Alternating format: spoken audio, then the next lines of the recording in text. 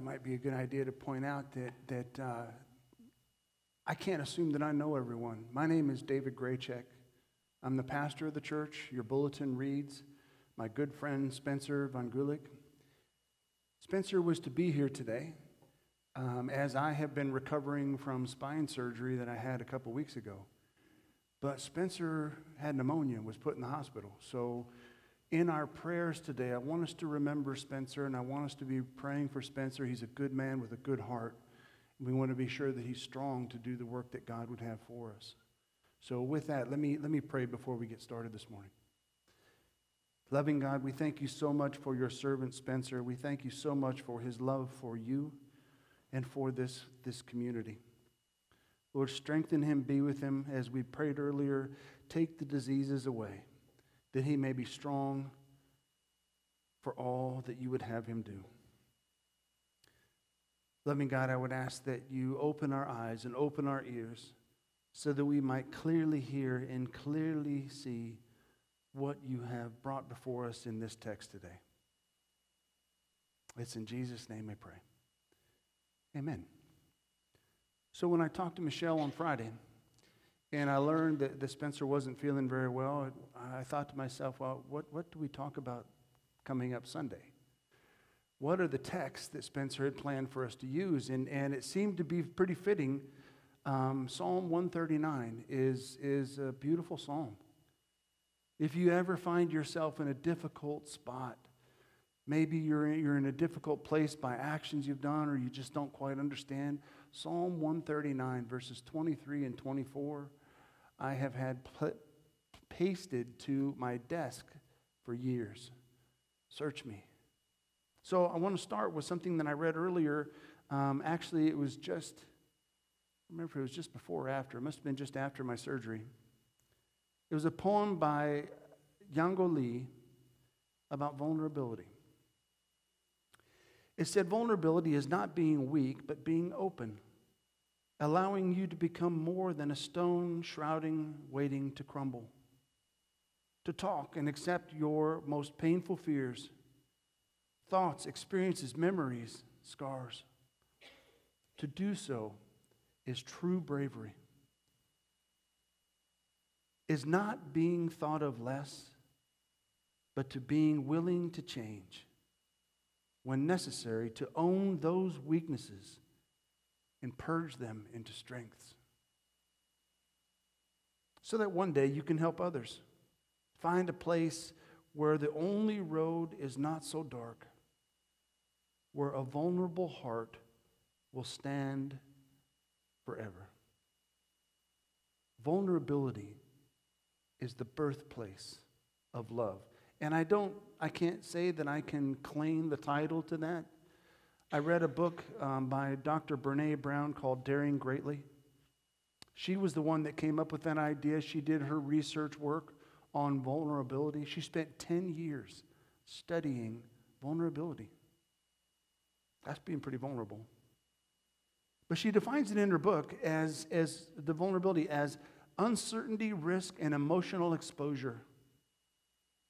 This is where she coined vulnerability as the birthplace of love. Belonging, joy, courage, empathy, and creativity. It is the source of hope, empathy, accountability, and authenticity. If we want greater clarity in our purpose or deeper or meaningful spiritual lives, vulnerability, she claims, is the path. Vulnerability is the core of all emotions and feelings. Now, if you've ever thought about vulnerability like I have before, I'm not so excited about vulnerability. I do what I can to avoid vulnerability. Most do. It's possible that vulnerability is the gateway to love. Webster's defines vulnerability as the quality or state of being exposed to the possibility of being attacked or harmed, either physically or emotionally. So it would be easy to understand why vulnerability is not the first place someone wants to hang out, someone wants to live. Yet, is it possible that it's the birthplace of love as Dr. Brown suggests?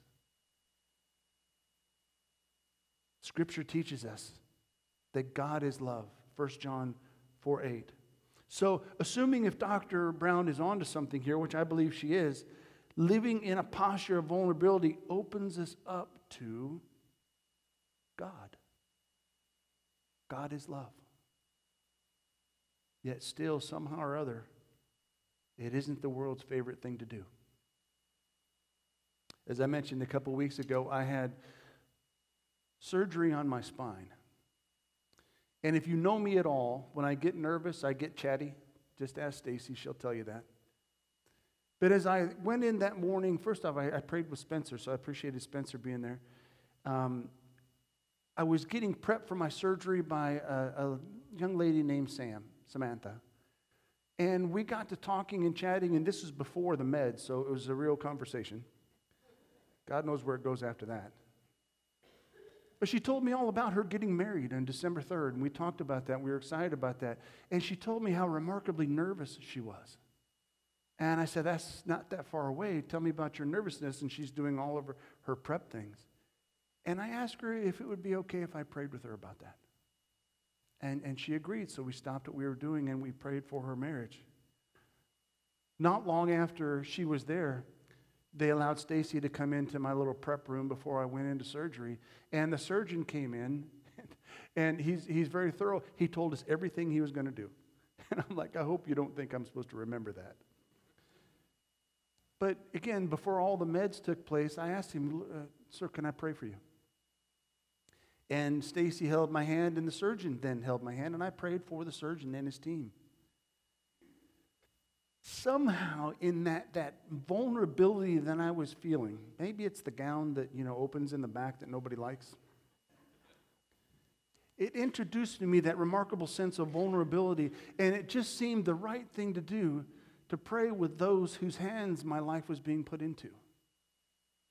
Friends, I want to suggest that doesn't make me special in any way at all. But it does make a loving God who sees you where you are. And in that moment says, I've got this, I've got you, and I've got these folks that are going to be caring for you. I appreciated that moment. In fact, in talking with the surgeon and the nurse later, they appreciated the moment. Because they understood that we were about to enter into something that it was bigger than them, than me, than all of us. And I'm forever grateful for that. But I want to suggest that we don't need to be headed into surgery to have this feeling in our own lives every day. As I found that morning, I was given opportunities to experience God's grace and God's love flow through to people that love the Lord. Embracing vulnerability, it felt, brought me closer to God more than anything else. More than the imminent danger that I feared, even though it was just a surgery. Brene Brown shares in her book that there's a friend of hers that, her name is Gay Gaddis. She owned this think tank. She called it T3. She took her $16,000 that she had an IRA and she poured it into a group, and she created an ad agency out of this think tank. And she was one that she turned it into a multi-person company, hundreds of people that she employed then. And it was all women-owned. But she made the statement that says, when you shut down vulnerability, you also shut down opportunity. She wouldn't have had the opportunity to meet so many people and create so many opportunities for others had she not stepped into the vulnerability of her own life when she started that company. Is it possible that our best opportunities to live the Christian life come from the posture of vulnerability?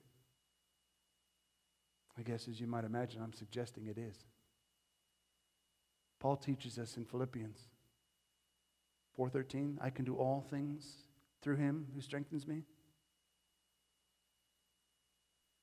I mean, I read that as I can't do a ding-dong thing apart from God. It doesn't take a special person to pray with a couple folks before surgery. It takes a special God to remove obstacles that we fear. I asked Chris to have this flower pasted on the screen for us during the entire service. Of all the things in God's kingdom, I think of the flower as one of the most vulnerable. I know so because I'm good at killing them. But they grow. A tulip spends its night, every night, closed up, and when the light comes out, it opens to the sun. A sunflower. Now you know what I've been doing at home. This is in my kitchen.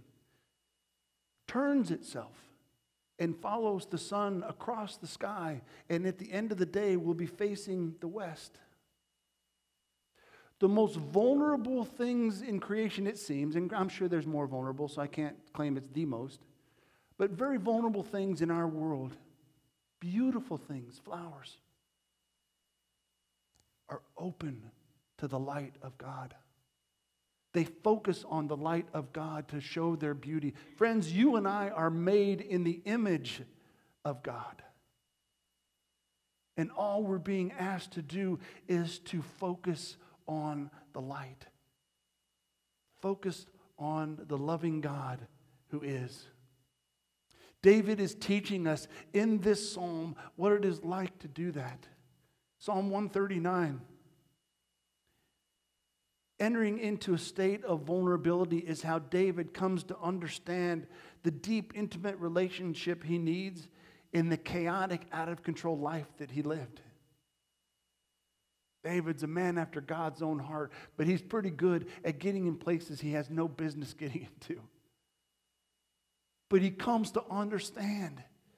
He says right away in the first verse, Lord, you have searched me. You have searched me. You have known me. He recognizes the all-knowing God is all-powerful. But he doesn't leave it there. He brackets the whole statement in suggesting, search me, God. In verse 23, he closes it out with, search me, know me, lead me, know me. God, know everything there is to know about me. Show me what isn't right. And lead me in that way that you have promised that you will. Lead me in that way that only you can. God, keep doing what you've been doing in all my life, but help me to get rid of the stuff that I hold on to. The things that aren't about you. Help me, loving God. Search me. David wants to go deeper. Search me, O God, know my heart, try me, examine me, investigate me, trust me, test me, prove me. Can you imagine asking for more vulnerable things than that? David wants a soul-searching, a soul-cleansing, intimate relationship with a loving God. And then finishes with, lead me, guide me. God, I don't know how to lead my life the way you do. I will never know the right way to go unless you lead me. Lead me in the way of everlasting. Jesus said, I am the way and the truth and the life. No one gets to the Father except through me. David realizes, I need you leading me in that way. Help me, Lord, to be vulnerable. I read a story about a pilot who was speaking on focus on the family. The pilot was flying a fighter jet in bad weather and about to make his instrument approach to an airport. The air traffic controller called and asked, how much fuel do you have? And the pilot responded, plenty. Well, the controller said, we've got a little problem. There's a young pilot who is not instrument rated. He's lost in the clouds, and we were wondering if you could intercept him and lead him back to the airport. Sure, the pilot responded. He found the lost plane and pulled up beside it. He called on the radio and told the pilot to look out to his left. When the pilot of the small plane saw the powerful jet, he burst into tears of relief.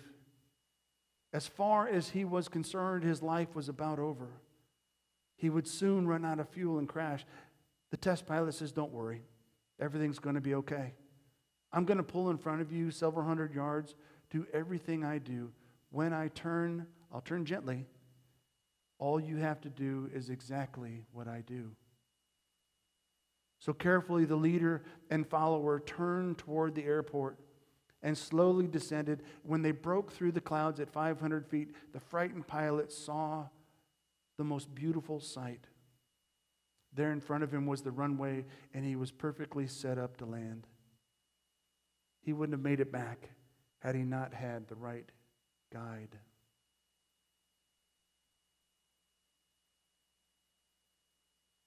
In David's chaotic life, his prayer is that he won't make it back unless God shows him, unless God guides him. Jesus took our sins on the cross. He died for us. And now this risen Savior, through the gift of His Spirit, wants to help us be guided back to a loving God that will be there even in our most intimate, vulnerable moments. My friends, my prayer for you today, my encouragement for us today, is to individually, not in a group, it's too scary to do that, is pray Psalm 139 for yourself.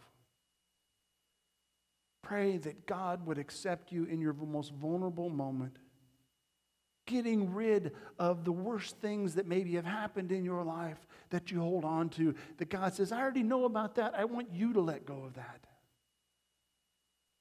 And then be guided to a loving God. This is the love we take out into our community.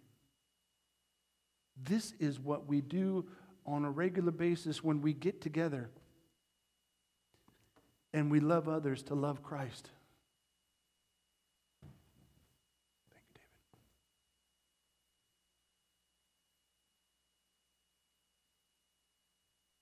We get to come around a table that is not unlike any other table. It's a table for a meal. But the beautiful thing is that we share this meal, this simple meal, with our brothers and our sisters around the world. And it's where we come to understand and to sort of own in our own way God being a part of us and us being a part of God. Jesus in us and us in Jesus. Christ dwelling with us, within us, and pouring through us. It's what we celebrate with this meal.